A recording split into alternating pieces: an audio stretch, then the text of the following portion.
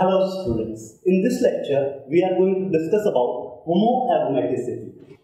Homoaromaticity refers to special case of aromaticity in which a sp3 hybrid carbon is present in between the conjugation.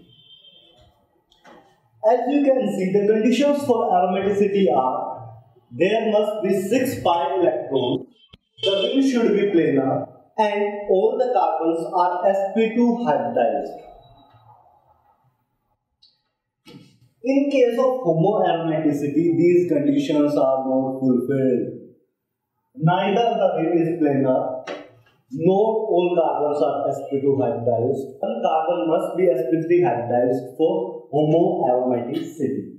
As you can see in the example that we are having 1, 2, 3, 4, 5, 6, 7 carbon which are sp2 hybridized. The 8th carbon is sp3 hybridized, but still aromaticity is there. The conjugation is present, the aromaticity is there. How we can say aromaticity is there? Because through the practical data, through NMR data, IR data, we can detect that these compounds are aromatic in nature. The sp3 hybridized carbon lies above the plane of the ring. So the orbitals can come in conjugation with each other, while the one sp3 hybridized orbital lies above the plane. All rest of the carbons are planar in nature. They are following all the conditions for aromaticity. In this case, we are discussing how we are forming this kind of homoaromatic compounds. We are taking propylium ion.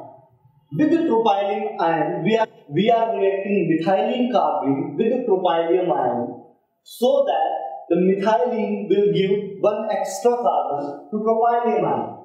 The propylium ion do not want to give up its aromaticity.